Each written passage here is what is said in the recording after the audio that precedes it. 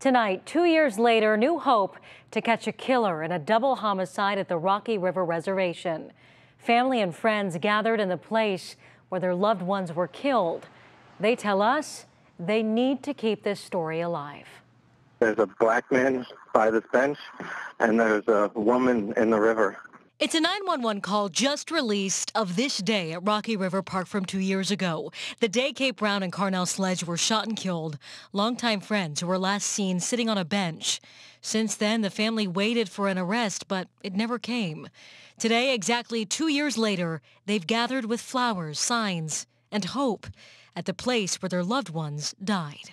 My biggest heartbreak is the grandkids. I mean, they miss her terribly. Kate's family hasn't stopped fighting for answers. They know she's not with us anymore. She's in heaven, but...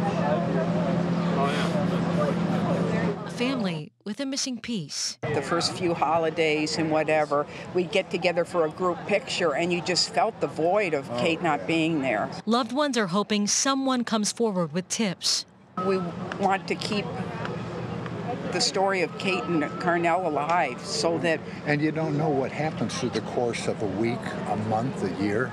Somebody may have heard something in a bar. They may have... I mean, you never know. People talk. The Cleveland Metroparks police chief says the case is still very active. So over the past 2 years, we have vetted over 100 tips from Crime Stoppers, from Cleveland Metroparks tip line, and from the FBI tip line. We've interviewed over 200 people. And Kate Brown's family says no tip is too small. 10 minutes after 5 o'clock on a Tuesday, on a day like this, to have 3 gunshots that close to the road with somebody in the parking lot doing paperwork, and no one heard a thing, no one saw a thing, it's just unbelievable. A tip leading to an arrest could be worth a reward of $100,000. If you know anything, you can call the Crime Stoppers number at 216-252-7463, and you do not have to give your name.